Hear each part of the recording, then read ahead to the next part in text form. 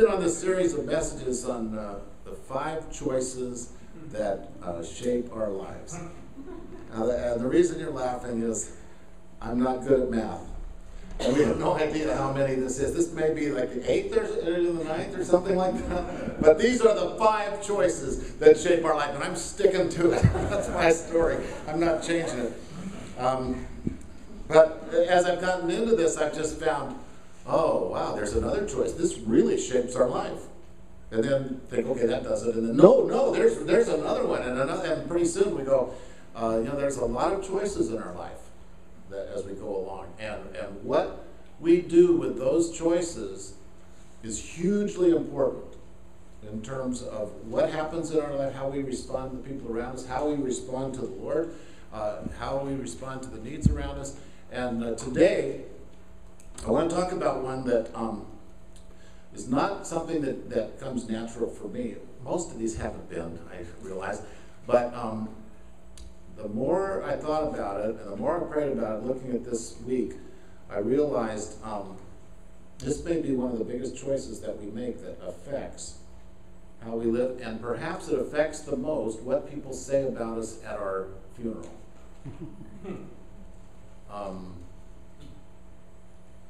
And this is the choice to be a generous person.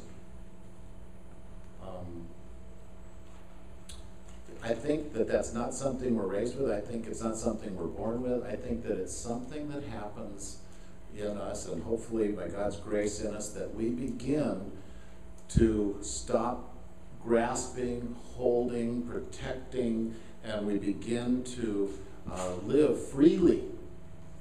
And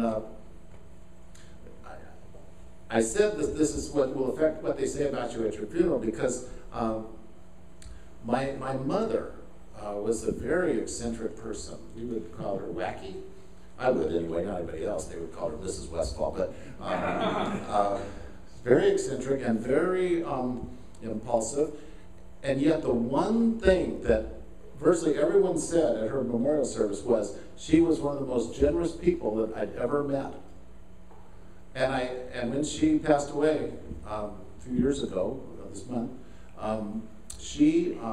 I got an email from someone who said, I was on a trip, I think through Europe, and I ran into your mother or something, and I said, what a beautiful necklace you're wearing. That is just the most beautiful necklace. And the next thing I know, she took it off and put it around my neck and gave it to me and refused to take it back. And no one's ever done that to me before. It was only because she thought, you really love that? Well, here, you should have this. And I thought, well, she obviously didn't think ahead about that and plan that, and that wasn't part of a strategy. It just doesn't matter, just bless people. And hearing things like that, I thought, wow, I obviously didn't get that genetic trait, but maybe I could make some choices in my life and start choosing to be a generous person. And so I began to study the scripture about it, and I went to some of the obvious verses, like God loves a cheerful giver, which means, really, the way I think, God hates grumpy givers. If you think about that, if you're a grumpy giver and you're crabby about it, God doesn't love you. Isn't that weird to think? Because He only loves the cheerful ones. And I thought, man, if I'm grumpy, I better not give. I got away with that for a few years, yes. and then the Lord said, John, that's not the excuse so that you don't give. It's to change the grumpy side and start being cheerful in your giving. Now, I found a passage of scripture that I want to share with you, and it's in 1 Timothy chapter 6. Beginning in verse 10. This whole chapter 6 is all about how we handle money, so I'm not going to get into all of that, but beginning in chapter 6, verse 10, the love of money, you've all heard this, right, is a root of all kinds of evil. Money is not the root of evil, by the way. What is it? The love of money is a root of a lot of evil. Okay, so some people, eager for money, have wandered from the faith and stabbed themselves with many griefs. Isn't that a weird phrase? But you flee from all this and pursue righteousness, godliness, faith, love, endurance, and gentleness. Fight the good fight of the faith. Take hold of the eternal life to which you were called when you made your good confession in the presence of many witnesses, and in the sight of God, who gives life to everything, and of Christ Jesus, who while testifying before Pilate made a good confession. I charge you to keep this command without spot or blame until the appearing of our Lord Jesus, which God will bring about in his own time. Verse 17. Command those who are rich in this present world not to be arrogant or to put their hope in wealth, which is so uncertain, but command them to put their hope in God, who richly provides us with everything for our enjoyment. Command them to do, I never thought of preaching as commanding, but it's okay. Command them to do good, to be rich in good deeds, and to be generous, there's that word, be generous and willing to share. In this way, they lay up treasure for themselves as a firm foundation for the coming age, so that they may take hold of the life that is truly life. Now, I want us to focus on that verse 18. Be generous and willing to share. Why is that so important? Well, so I was doing some word studies from the Greek text of this passage this week, and I learned something this week that I have never seen in all the times I've maybe preached on this passage or read through these verses and thought about these things. I learned something this week, and that is, this is the kind of thing that excites pastors. You may not care, but it really got me really fired up. So that's how my mind works. Okay. Be generous and willing to share. And I looked at that phrase and discovered that the Greek word that's used in this willing to share, I never associated with this before.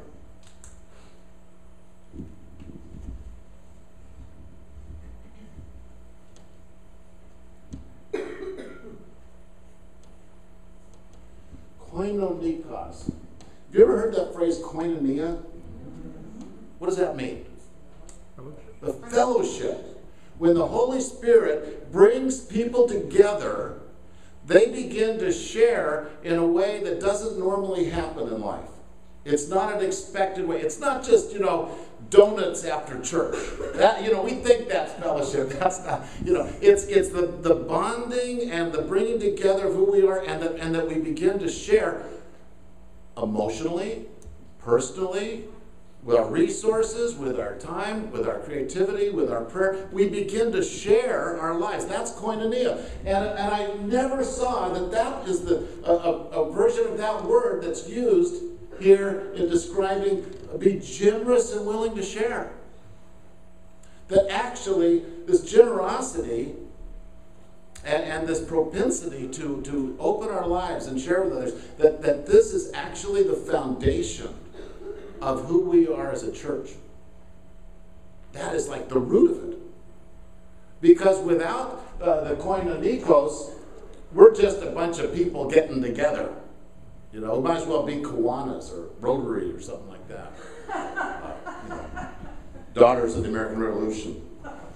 Now, I'm not against clubs. I'm a member of the Society of Mayflower Descendants. Is that cool? Lifetime member. And I've been to one meeting in my life, and boy, was it bad. And I determined, no more meetings, but I'll drop that every once in a while if I need creds, So, not among my Native American friends. I don't tell them that, But we were the intruders. But the thing is, what separates an authentic fellowship of followers of Jesus from any other club? What makes it different? Koinonikos. Koinonia, the willingness to share. The willingness to open up and be vulnerable and to share.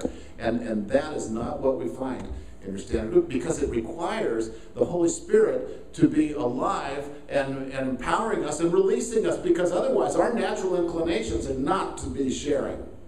Right? I was taught never share.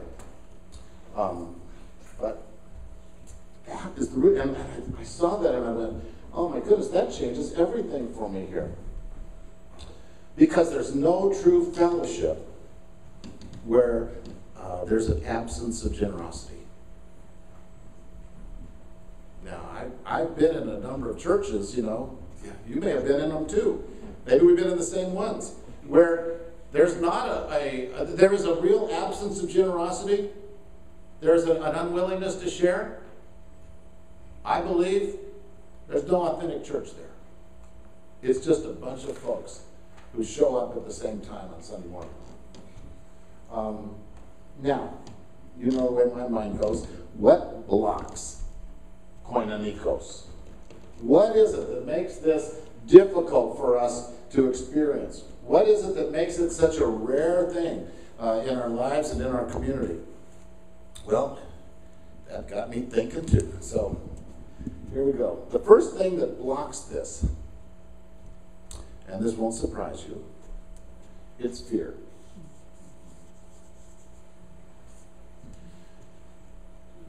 And a lot of times in my charts, you've seen this. It kind of starts with fear, doesn't it? Because so much of our breaking away from what God wants for us begins with fear. And this fear grips us, and particularly, you know, when it comes to our, you know, generosity of our finances or our time or our creativity or whatever it is, and we think, oh no, I'll lose what little I have. There won't be enough. What if it's not used the way I would have used it? What if it's, you know, what if, and this fear takes over and we go, better hold back. And so then this fear leads to, I'm going to hold this. We create self-protection. You know how to spell that, so you don't need me to. Self-protection, right? You all get that. Looks like self-protestation, but that's a whole other thing, I guess. But the self-protection is where and it starts young, and we start building barriers between us and God to protect us. If we're afraid of God, we're afraid of what God might do. Well, we don't dare make a mistake, so we better hold everything back. Remember the parable that Jesus told about the different people who were given amounts of money and told to go do something with it while the master was away? Remember those parables? And they come back, and one of them had multiplied it geometrically, and the master was thrilled, and somebody else had multiplied it a little bit more, you know, and they were thrilled. And then they get to the last guy, and he said, here's the coin you gave me, because I knew that you're tough, and I knew that you're hard, and I knew that you have high standards, and so I wrapped it in this cloth, and I've kept it safe, so here you go. And the master's response is, you are so unfaithful. Even if you knew I was hard, and even if you thought of that, why wouldn't you have done something with what I've given you? Why didn't you do something with it? Why just hold on to it? Well, it's fear. Why? Don't want to make a mistake. I'm sorry to admit that with the kingdom assignment, I've got my $100 the pastor gave me, and I haven't found the right thing to do yet. Anybody identify with that? I'm waiting for the right idea, the really perfect one that I'll have something to close the service on Palm Sunday, because I'll have the best idea ever. So I'm sitting with it, waiting. I hope the pastor doesn't get on me. So anyway, so what happens is we become self-protective. We hold back because we're afraid we don't want it lost, we don't want it misunderstood, and all those things. Now this self-protection blocks, I may not get it back up again, but it blocks vulnerability. Which, you know, in the family I grew up in, that would have been a good thing. Yeah, don't let the Blummers hear us. But they were the neighbors. But It blocks vulnerability. We're not able to share. We're not able to open up. We're not able to be real and authentic with people because we have to be self-protected out of fear. It all links together. And so this vulnerability, which we all know is what? Giving other people the weapons that can hurt us. Right? We give them the weapon. We share the things that we go, wow, if you use this against me, that could do some serious tire damage. And then we hope that because they love us, they won't use them. You know, there's not been any, terrible thing happened to me in my ministry that wasn't because of something that I already shared. Nobody ever found out a secret about me because, I have no unexpressed thoughts. And so all the accusations that have ever come my way over 35 years of ministry have been things I usually shared in a sermon. It's like, wow, I thought everybody knew that. Yeah, they did. Well, it gets turned a little bit. But so we stop being vulnerable. We stop giving the weapons that can hurt us.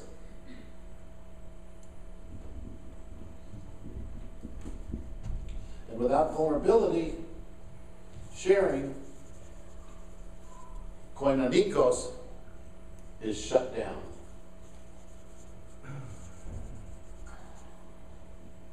And when sharing is shut down, there is no fellowship.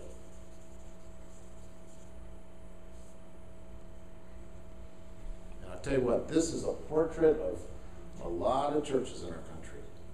And this is a portrait of a lot of families. It is a portrait of a lot of our lives inside.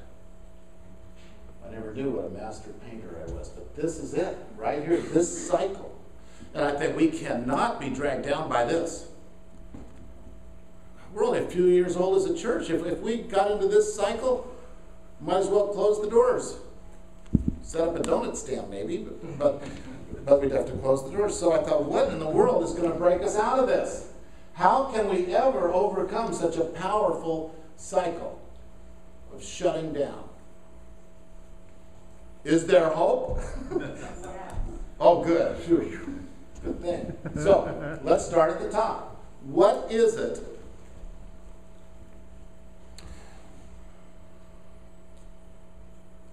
What is it that takes away our fear?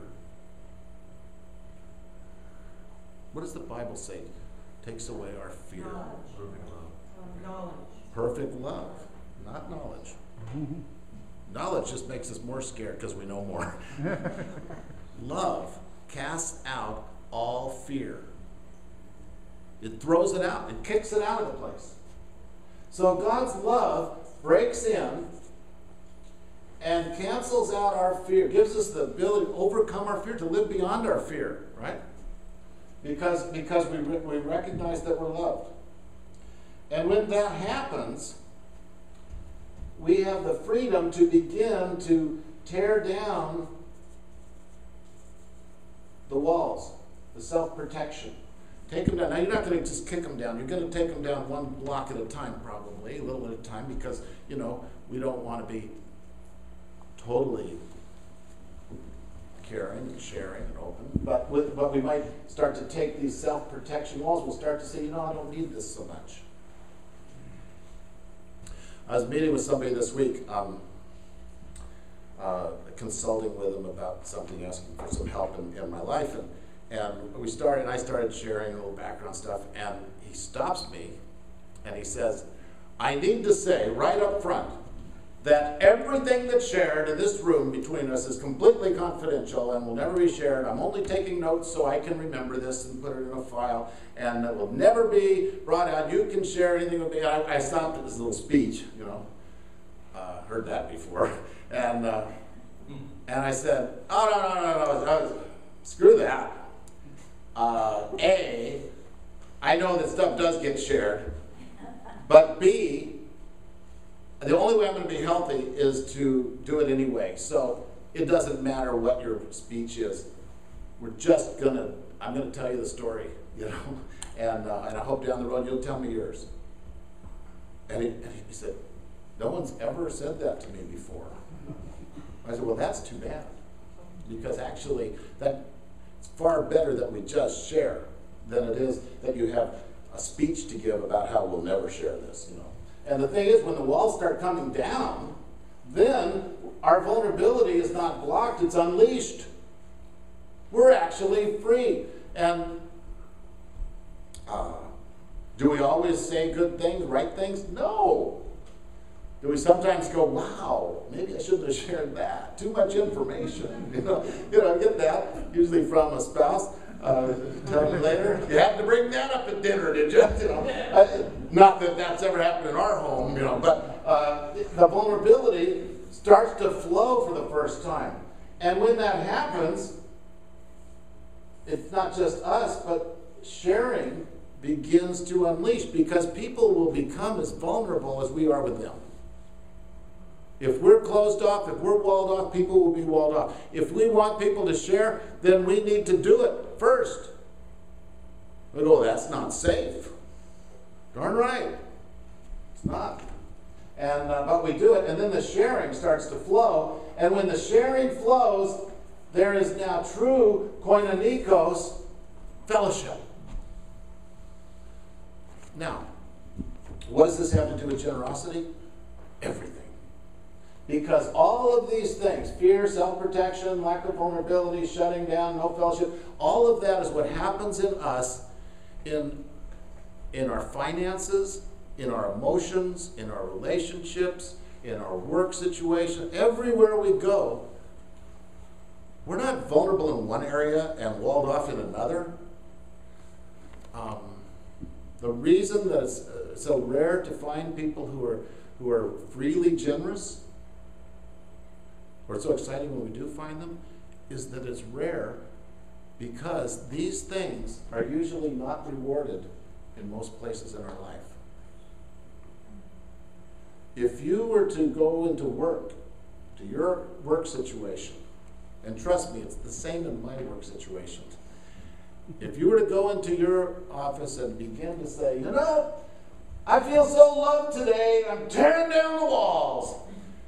We're just going to knock them to the ground, and we're going to be vulnerable here. We're going to just share with your tech team or whatever, and we're just going to be sharing together. We're going to have real fellowship here. The Lord's present today. How will that be received? Maybe you need a break. Maybe we could get some HR people to meet with you and help you with your obvious problems. We're not rewarded for that. And I'll tell you, we're not rewarded in the church for that either. 35 years I've been a pastor, and the more you become what the Bible says we should be, the less people like it. Isn't that weird? It's like, we're not comfortable with that. Why? Because it means we may have to start doing it too. Because when one shares, then you share back, and then there's no stopping it. I remember calling my old boss, Bruce Larson, when I was down in Walnut Creek, and he was co-pastor at Crystal Cathedral at the time. And I called him up one day and said, Bruce, I need to get some advice here. I shouldn't say that. I don't know what church I was in. I forgot what it was. I don't know yet. I go, people are so stingy here. Nobody's tithing, they're a little this and that, but I said, it's like nobody's unleashed. He said, well, I said, do you have any ideas maybe for a sermon I could preach that would really uncork this? An uncorking sermon. And he said, no. There is no sermon you can preach that would do that. There isn't one. Well, then what should I say? Should I start a committee and, plan something? No, there's no committee that could do this. I go, well, then what do I do? He said, they're just going to be what you are.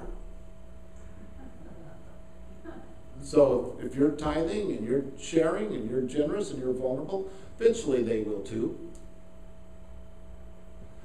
Dang. I hate it when he's right. We want to plan. There's no program here other than we just do this, right? We just do this and God unleashes us. I love the parable of the prodigal father. You know, in Luke 15, let me see if I can find that here. Matthew, Mark, Olivia Newton-John. That's an old guy's joke. 15. Yeah, so, you know, the prodigal son went off, squandered all the money, eaten with the pigs, you know, kind of like my family thought I did.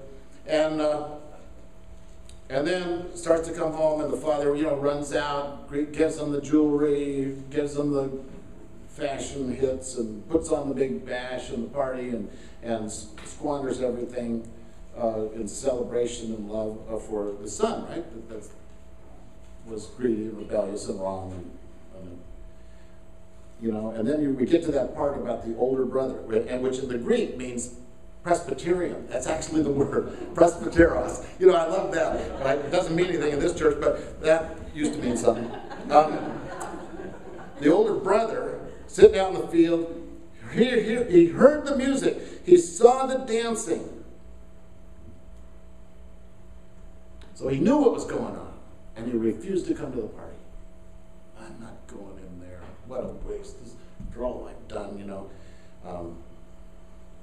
The older brother was angry, refused to go in. The father went out and said, you know, look at this. Come on in.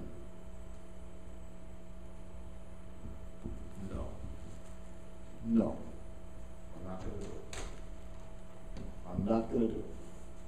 And I think how many times has the Lord said to us, come to the party, come in.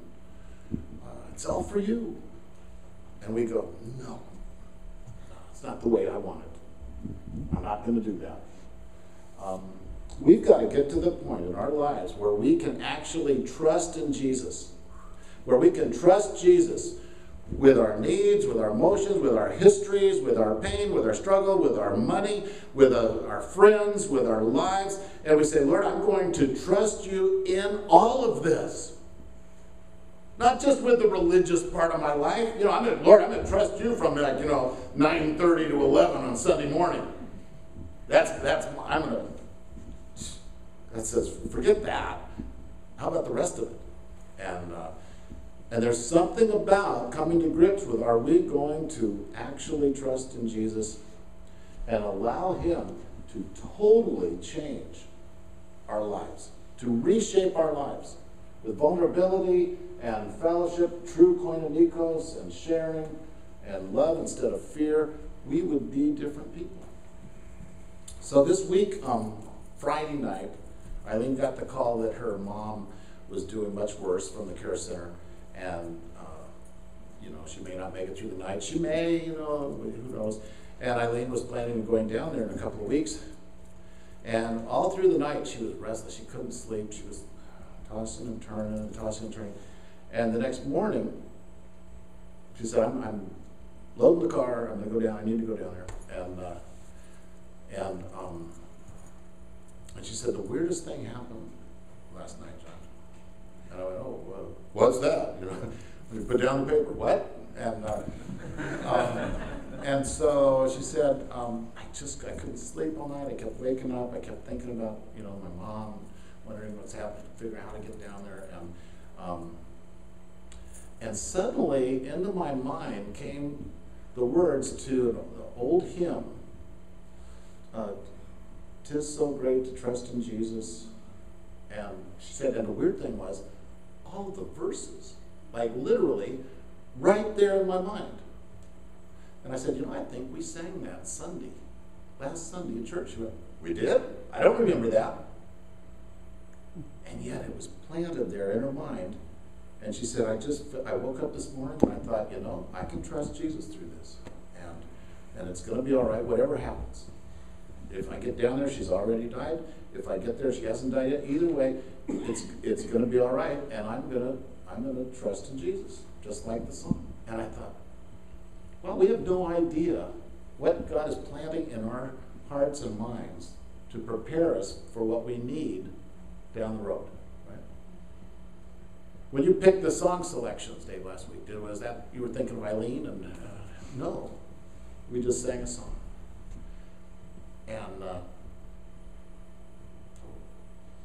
And yet, God takes those things and works them in us and uses them to unleash us, to set us free. So we don't have to worry, be afraid, grapple, struggle, fix. We can say, Lord, all right, here we are, we belong to you. Take us forward.